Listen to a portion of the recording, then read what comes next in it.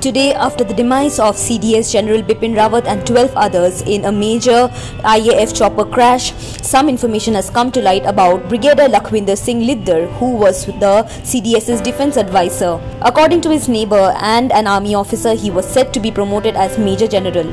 A second-generation army officer, Brigadier Lidder, had his roots in Haryana's Panchkula.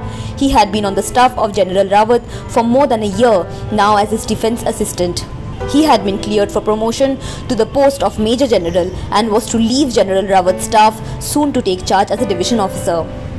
Commissioned into the Jammu and Kashmir Rifles, he had earlier commanded the 2nd Battalion of the regiment. Brigadier Lidder had served as India's defense attaché to Kazakhstan and was considered a counter-terrorism specialist. He was a recipient of the Sena Medal and Vishisht Seva Medal. BJP MP and former Union Minister Colonel Rajyavardhan Singh Rathore described Brigadier Lidder as one of India's brightest and bravest officers.